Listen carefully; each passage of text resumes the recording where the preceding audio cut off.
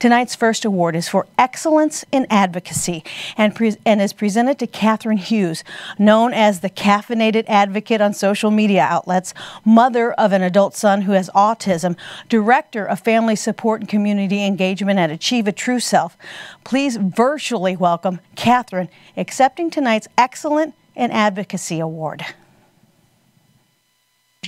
Thank you so much, everyone. I am extremely humbled to be amongst powerful advocates this evening as part of this ceremony and our surrounding communities.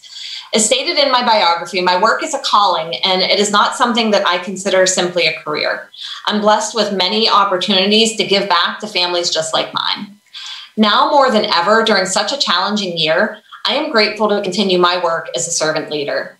There's so much more work to be done, and I have faith that together we can. And together we will continue to create positive change in our world. So thank you so very much to Achieva for this prestigious award and for all of your diligent work supporting people with disabilities and differences. Christina Abernathy, one of my closest friends and a previous award recipient herself, for nominating me and truly inspiring me through your own advocacy efforts. You're so dear to me.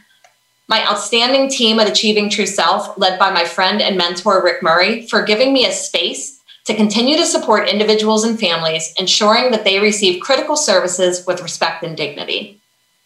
My dear friend, co-author and publisher, Shu Halegra of Grace and Hope Consulting, LLC, for encouraging me along my professional path to serve in new ways, including co-authoring and editing several book collaborations to an international audience of individuals and families, and becoming a certified master life coach. To friends, colleagues, and community partners for doing your part to transform our world into one that is more loving, accepting, and inclusive. And of course, to my own family, including my mother, Betty, whom we all call Mama Betty, my daddy, John, I know you're watching me from your utopia above, my boyfriend, Dave, and most of all, my son, Christian, for loving me as I am and supporting this outstanding journey. I'm so grateful for this recognition.